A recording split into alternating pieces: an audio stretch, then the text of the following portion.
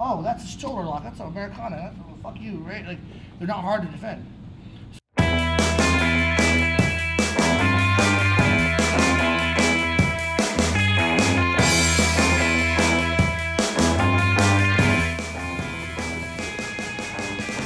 Who doesn't know what to do? Alright, so in order to get the submission, I have to keep myself in a vulnerable place, which is right over her hips, right?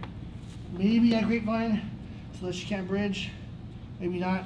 Okay, now because of our size difference, I might have to find another ugi or go straighten your legs out. For the purpose of the drill, I'm gonna have to come a little bit lower. Okay, so I'm in the mount position, I'm going 2-on-1, pin the arm down. Okay, we all know this is what we're talking about, right? Okay, not hard for her to power out of.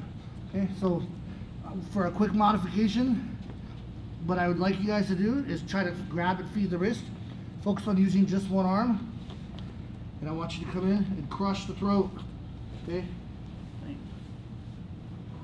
Okay. And actually we'll even modify it before that too. Once she goes to straighten her arm out, instead of trying to pull everything in, we're going to allow her to straighten her arm out, and we're going to rotate the whole arm. So I'm rotating the elbow, the shoulder, I'm spinning the arm. Rather than trying to pull it in here, spin the arm, then I'll pull it in, feed to one hand, cross face, okay, and then, you feel that?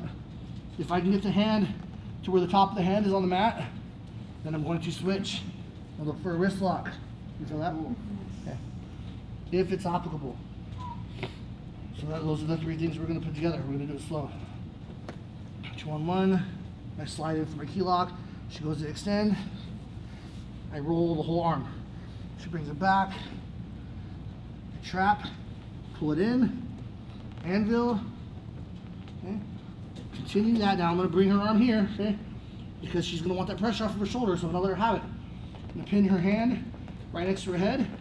Okay, you okay? Tell me if there's, I can't get wrist lock pressure like that. Is there? There it is.